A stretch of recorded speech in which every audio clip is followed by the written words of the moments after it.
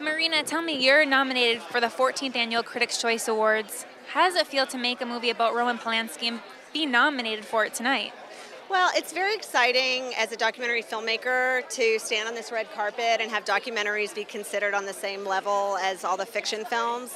I feel like they're finally everyone's coming around and seeing that they are kind of equal. I'm absolutely thrilled. I worked on my film for 5 years, and it's an important film. It tells the story of why Roman Polanski fled the country. It's not a biopic on him. It's why he fled the country after he was charged and with his crimes. So, you showed a great different look at his story. And I also want to congratulate you. Being a woman in the film industry, being a director, there are very few women out there, so congratulations. And do you feel like you are that stepping stone or the person that needs to be a voice for women as being a director?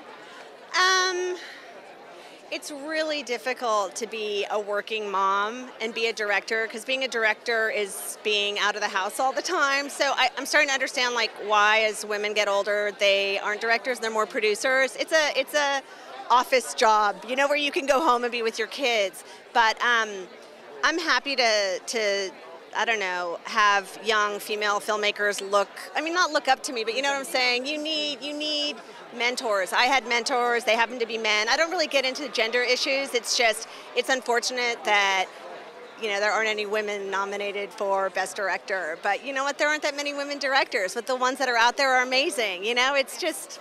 And you're one of them. You're doing a great job. Marina, what do you have after all the award season? What can we all look forward to you doing next? What's your next project? I have a bunch of different things that I'm doing. I'm doing a fiction film that I can't really talk about, and I keep talking about a documentary about French President Nicolas Sarkozy. Yeah, no one wants to pay for it, so find me some money. We need to do that film. You need to do that. Well, good luck tonight, and best of luck at award season. Thank you for stopping. Nice to meet you. Thanks, Marina.